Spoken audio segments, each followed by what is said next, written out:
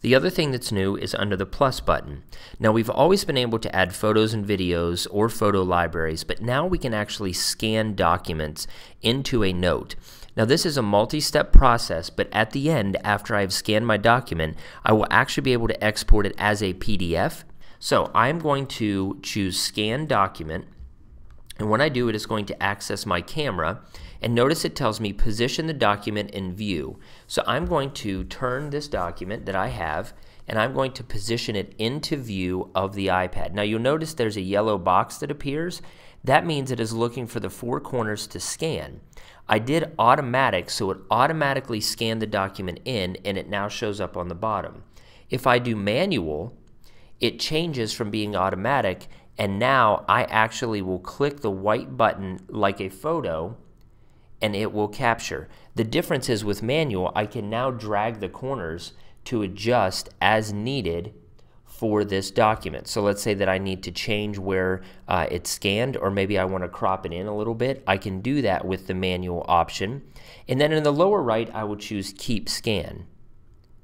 Now you'll notice that it's showing two documents that I have scanned in the bottom of the screen, and I want to save both of these. So you can scan multiple documents at once. I'm going to choose Save To, and they will now be dropped into my note. You'll see that it dropped both documents in, and I now have some scanned documents within my note.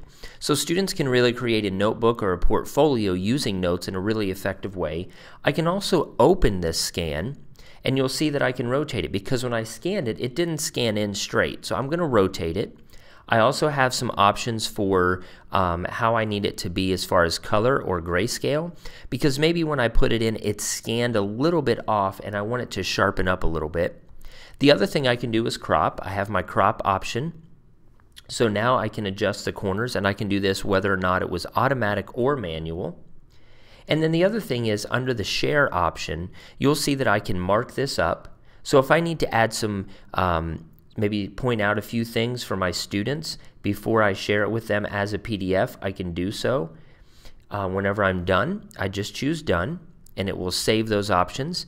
The other thing that's under the markup that I want to show you is out here there's a plus option, and notice I can add a signature, I can add shapes, I can magnify things, I can add text. So maybe I want to drop this box in and highlight this section specifically, then I will choose Done.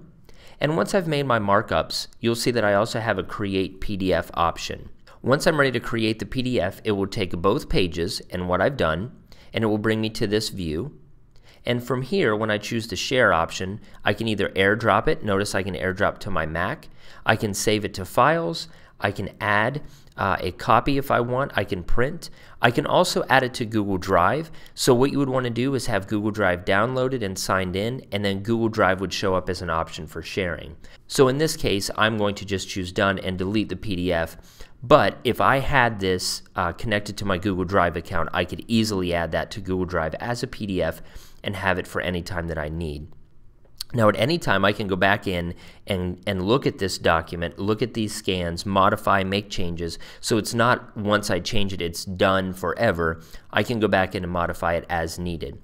So then I can also share the entire note if I would like. So I'm going to choose the entire note.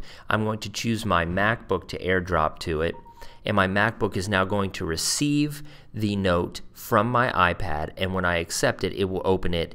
And within that open note, what is going to be included is going to be everything that I had in the note. So that will include my table, my illustration, and my scanned documents. Whenever you're done and you would like to create a new note, you simply choose the pen in the upper right-hand corner, and it will open up a new note as well. So let's say that I've created a new note, and I'm going to call this Test.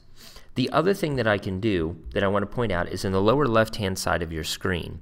If you choose that grid box, it will show me all the attachments that are in all of my notes that I have on my iPad. So you'll see that I have scans and I have scanned documents. I can, from within that view, quickly access any of the media that I have dropped in. So I'm going to go back to this new note that I've created, and I'm going to add a photo. So access the camera. I'm just going to take a real quick photo. That photo will be dropped into my note. And in my other note, remember I have a PDF. but I'm going to choose that option, and you'll see that it breaks down photos and videos, scans, and documents, so I don't have to go into each note individually to access the things that I've added.